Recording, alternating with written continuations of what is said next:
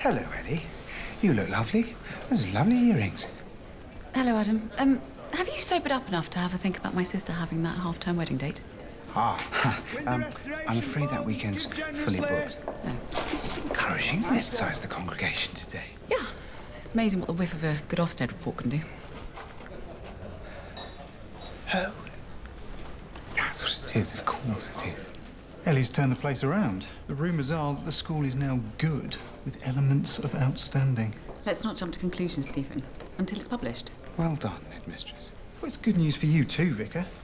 I mean, these school whores will be queuing up to prove they're Christians, won't they? Just to get a place at Ellie's. The joy of selection. I've got a meeting for prospective parents on Friday. I like to do a raffle. They all try to outbid each other. It's a bit like the first day of the Christmas sales. Vicarage, who the hell are all these people today? Now, 1 second, Colin. I'm not sure that's the best way to fill a school place, is it, to the highest bidder? Why? What are your criteria? Well, it's a Church of England school, so they should be Christians, shouldn't they? Hello there, Vicar. Patrick Yam. Hello, lovely to meet you. Have you not met our wonderful local MP yet? This is Patrick. He closed my local swimming pool. What a service. I loved it.